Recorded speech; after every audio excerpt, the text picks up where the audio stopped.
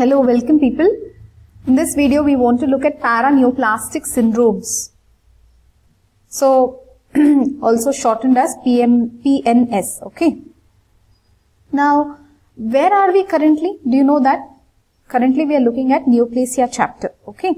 So, in neoplasia, what you have seen so far, benign will be local, capsulated and all. Malignant will invade, infiltrate, metastasize, all that you saw, you know. So, there is something like from one place it goes to another place, metastatic, all that. But you know, para neoplastic syndromes, they are not like metastasis. There's something different, okay. In some unrelated location, there is some problem because of the cancer existing somewhere else. And they really don't know why all this happens as of now. So, who the hell knows is what you will understand para neoplastic syndromes as, okay. So, this is something key that you can keep for you if you want. Who the hell knows? So, it is nothing that you can explain, oh, it will metastasize through lymphatic channel or the blood channel. No, this is something different, okay. Like lung carcinoma, okay. Why will it result in Cushing syndrome? This is more like an endocrine syndrome.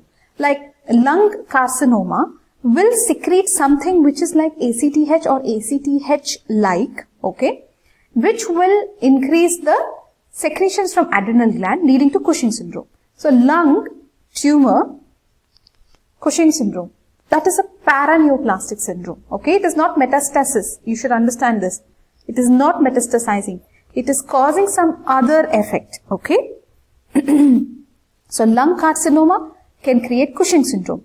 Lung, again, lung cancer, breast cancer, kidney, all these, if they are affected, then they can cause increased calcium levels in the blood.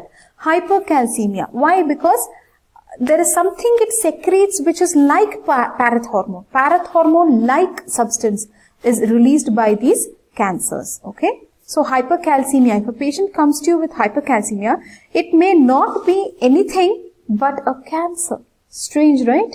And what cancer could it be? It could be a lung, kidney, breast, or it could be a leukemia, lymphoma, which is causing hypercalcemia in the person. Strange, right? If the person has Cushing syndrome and you really cannot find out why the ACTH levels are more, or there is some substance which is like ACTH, it could be a lung carcinoma. It could be a pancreatic carcinoma. It could be neural. So, God knows what it is, you know, who the hell knows, that is why we are saying. You understood? So, what did you understand so far? Para neoplastic syndromes basically are resultants of neoplastic conditions, but there is no direct explanation as to why it happens. It is not a metastasizing condition. It is some kind of a secondary effect of these neoplasms. The importance of this is people can come up with the para neoplastic syndromes to you, and you might have to diagnose the underlying neoplasia. Understood? Good. Let us give you the textbook definition. Wait. So, para neoplastic syndromes are a group of conditions developing in patients with advanced cancer which are neither explained by direct or distant spread of the tumor, nor by the usual hormone elaboration by the tissue of origin of the tumor. So, basically, there is no probable explanation as to why it is happening, okay. So, let us look at the examples, okay, very common examples.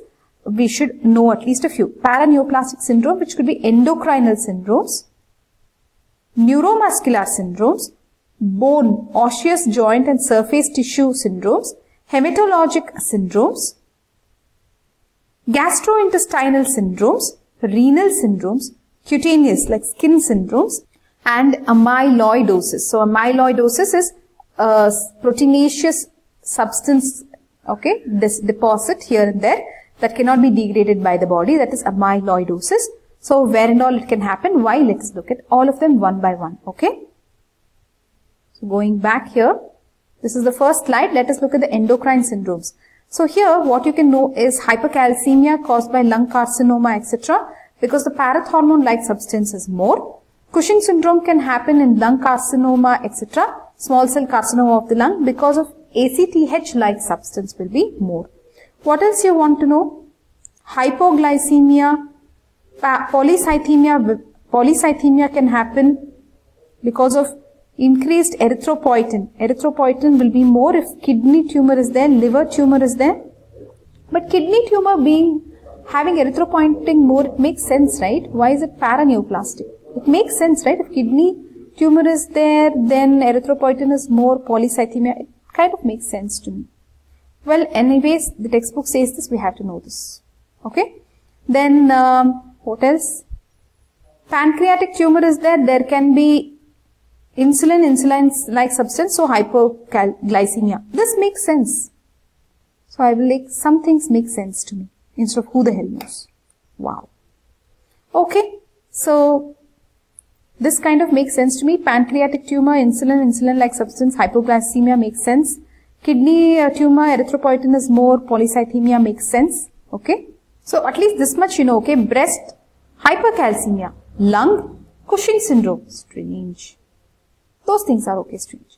Now neuromuscular syndromes, let us learn. Now a person comes to you, he seems to have myasthenia gravis, but the underlying reason can be a thymoma. Thymoma could be something to do with the thymus. So basically it is immunologic reaction because of thymoma. So what you can understand is these para NeoPlastic syndromes can be because of the immune response of the body to the tumor. Okay. Moving on to osseous, joint and soft tissue. Here what you can see is the lung can affect the lung tumor can affect the bone, joints, etc. Clubbing of fingers can be there because of lung issues. Okay. Now let us look at hematologic syndromes.